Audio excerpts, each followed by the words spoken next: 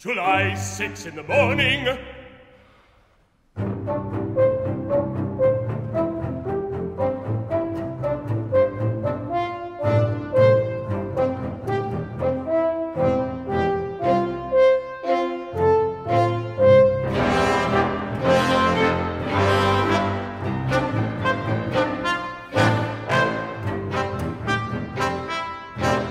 My angel, my all, my very self. Only a few words today, and at that with pencil, with yours. Not till tomorrow will my lodgings be definitely determined upon. What a useless waste of time! Why this deep sorrow when necessity speaks? Can our love endure except through sacrifices? Through not demanding everything from one another? Can you change the fact that you are not wholly mine, I not wholly thine? Oh God!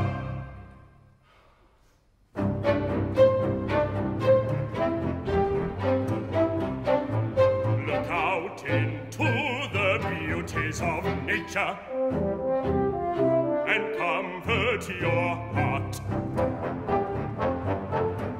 with that which must be.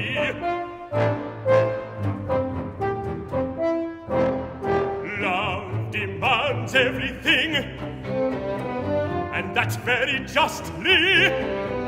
Thus it is to me with you, and to you with me.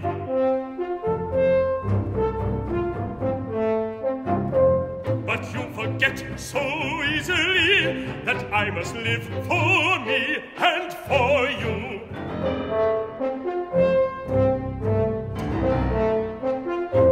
If we were wholly united, you would feel the pain of it as little as I.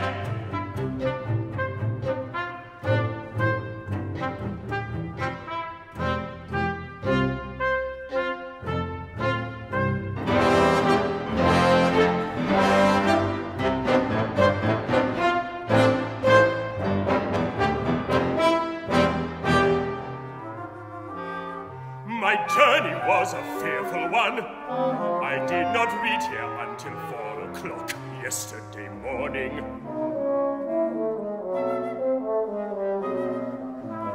Lacking horses, the postcoach chose another route. But what an awful one! At the stage before the last, I was warned not to travel at night. I was made fearful of the forest. But that only made me the more eager, and I was wrong.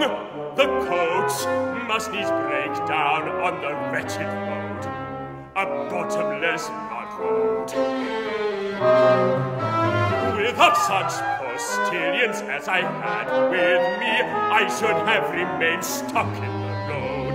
Esterhazy, traveling the usual road here, had the same fate with 8 horses that I had before. Yet I got some pleasure out of it, as I always do when I successfully overcome difficulties. Now a quick change to things internal from things external.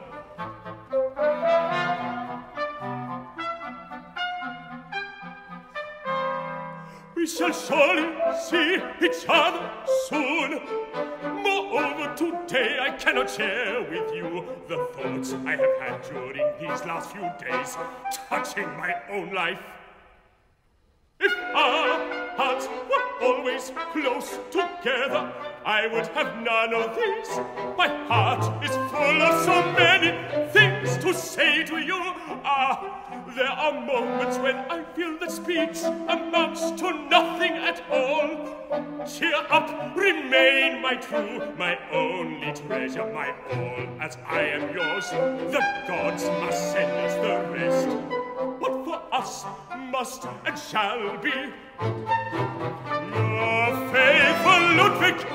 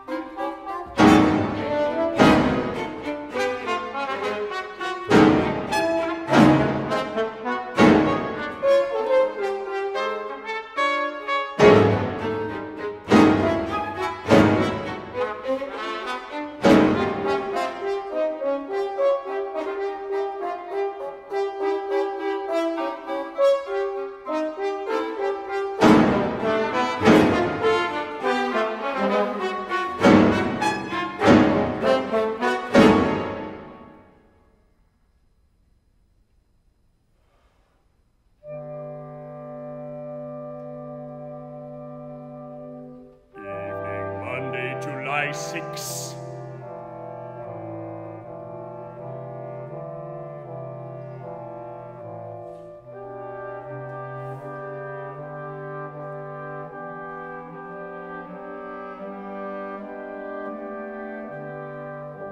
You are suffering.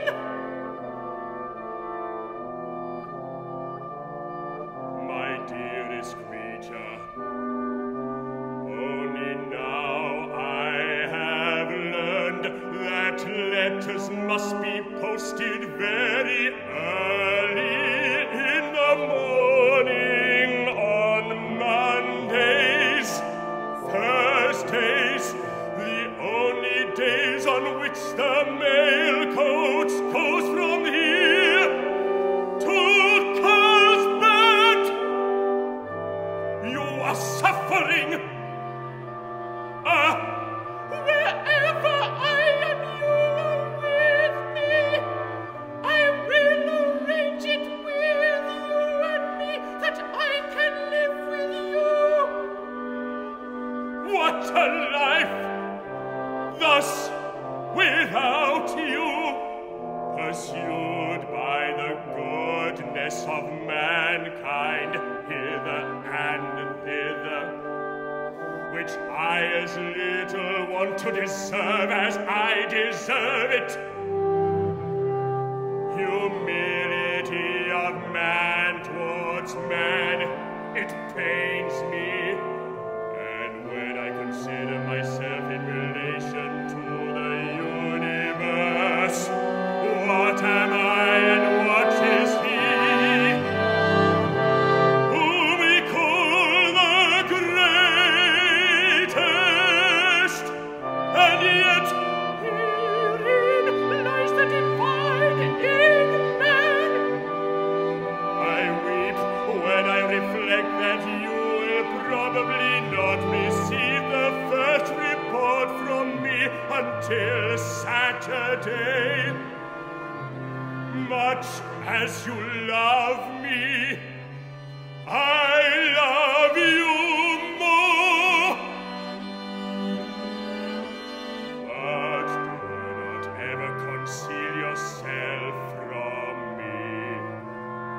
Good night! As I am taking the baths, I must go to bed. Oh God, so near, so far.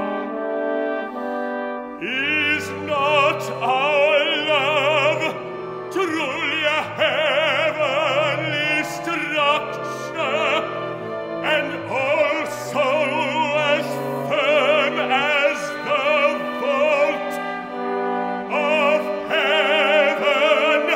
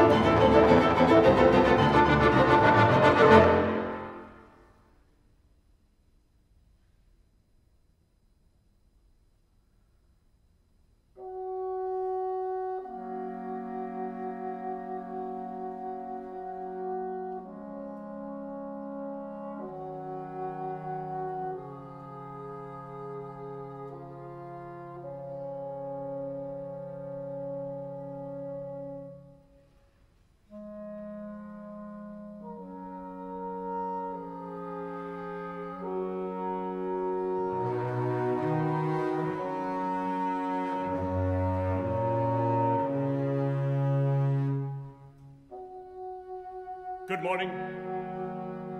On July 7.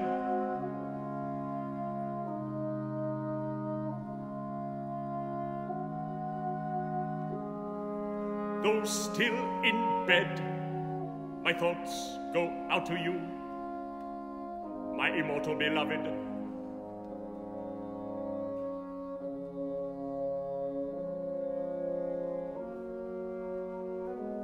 Now and then joyfully,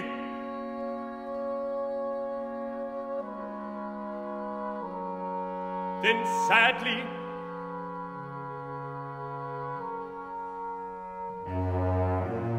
waiting to learn whether or not fate will hear us. I can live only wholly with you or not at all.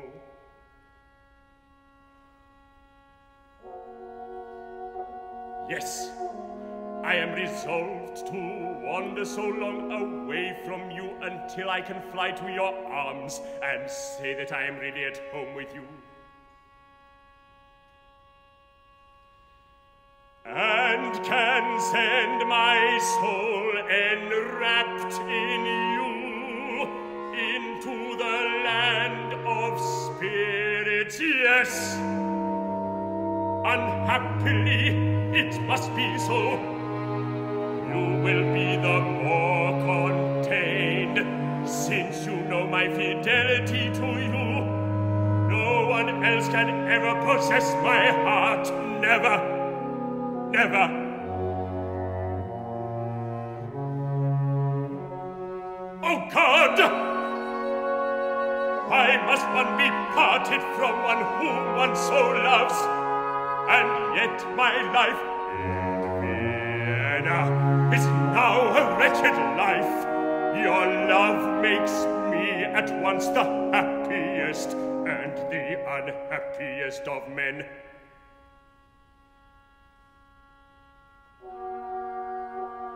At my age I need a steady, quiet life.